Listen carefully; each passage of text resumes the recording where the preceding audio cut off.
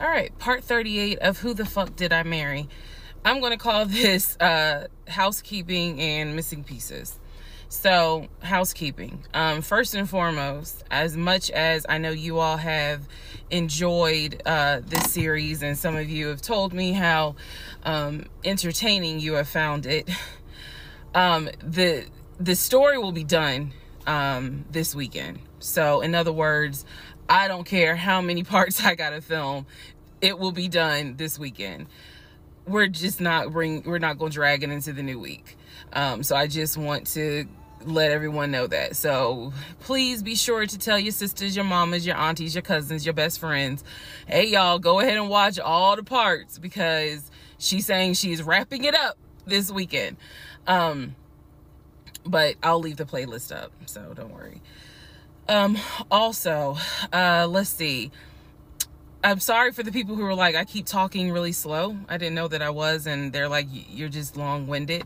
I'm very detailed. So that's probably what you're feeling, is that I'm detailed and I'm trying to get everything out, again, in a responsible manner. So, you all have asked me if I will do a live. Yes, I will. I don't have any issue doing a live. I feel like if you're going to put the story out there, you know you're going to get questions. So if you stand on business and you stand on what you said, do the live. So yes, I will do a live, and I will let you all know when I'm gonna do a live. So it won't just be some random shit. I will actually do a live and let everyone know. So that way, if you have questions, bring them. The issue with doing a live is that I need moderators. So because I just anticipate a lot of people have questions and I'm just one person, and I don't want to be accused of she's ignoring my question, which means there's holes in her story. Y'all, we all know how TikTok is. So, but I will absolutely do a live. That's the housekeeping. Missing pieces. So when I said before that it's important to me that I'm responsible in how I tell this story, meaning I'm clear and I go in detail, I realized that I left out some missing parts.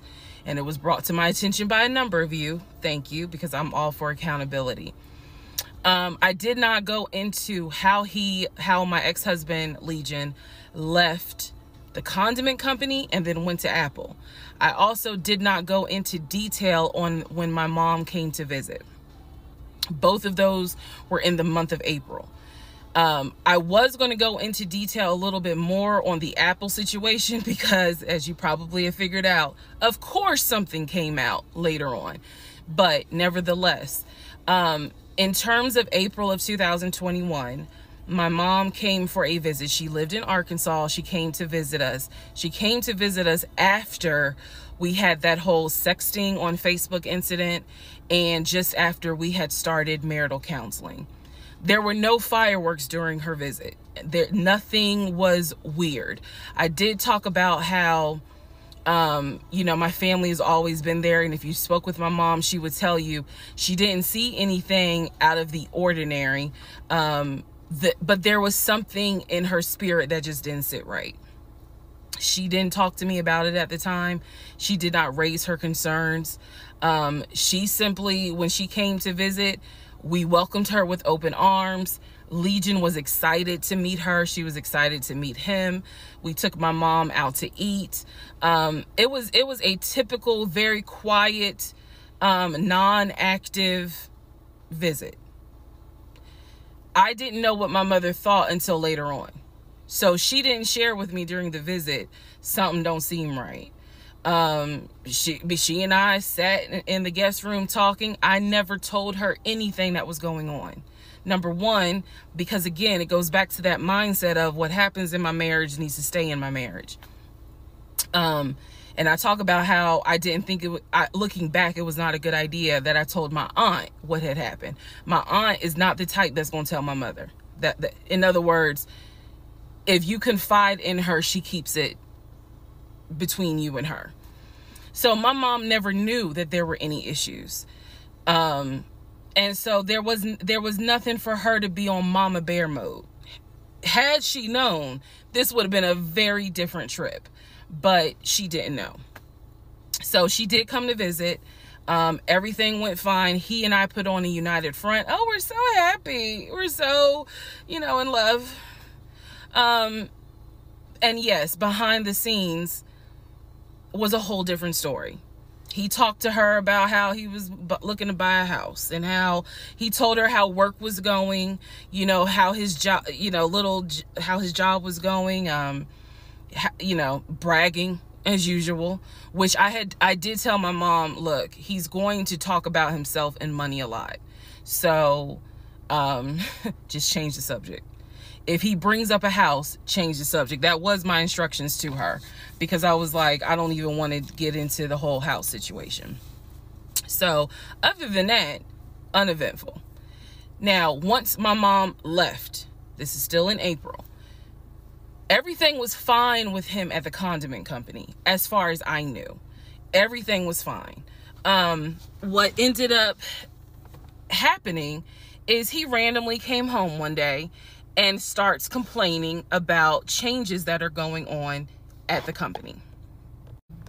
When he started complaining about those changes, it was things like, keep in mind, he is not VP of the company. He was VP of, I keep getting it wrong, but I think it was VP of production is what the memo says. So he was not the second in command for the company. He was upset that he was being blamed for, production stats, that the production was down. He was upset that his plant manager apparently had resigned. He was upset that some of the policy changes that were coming into play that would affect his plant. These are the things that he was coming home and complaining about. Literally, he would complain. He started complaining Monday. By Friday, he said, you know what, if they continue doing this, then I just need to find another job. He was like, I think I'm gonna call my homeboy that I work with at Apple, and I'm gonna see, you know, what they have available. Yes, there were red flags going up. Of course there were. At this point, we're not even dealing with United Nations of red flags. We are dealing with the Olympics. We are dealing with the parade of all nations. Everybody got a red flag. So when he said that, I was kind of like, okay, because I had become numb to all the antics that he did. I was numb to it. So he literally said, I think I'm gonna call my homeboy and I'm gonna see what's at Apple. My response to him was, well, what about your salary? Would you take a pay cut? And he was like, no, I'm not gonna take a pay cut. Like, I wouldn't leave unless it's gonna be the same amount or more money. Y'all, the next week, last week of April, I'm at work, minding my own business. He calls me and tells me, I've decided to resign. You what? I've decided to resign. Don't worry. Don't get all crazy. I had talked to my homeboy. There is a position at Apple, and I'm on my way there now to go and meet him so that I can get some information on the position. We're married, y'all. We're married. So what I said to him was, well, will you get all this in writing? His words to me were, of course I'm gonna get it in writing. I'm not stupid. You know what? I don't even want to talk to you no more. Click. That's the end of April. So that is how I was introduced to this Apple job. Again, if you stick with this series, you will find out exactly what happened. But that's how I was introduced to the Apple job. It literally was in a span of within 2 weeks. And he resigned from the condiment company and immediately said, I'm going to move over to Apple. Just wanted to clarify that.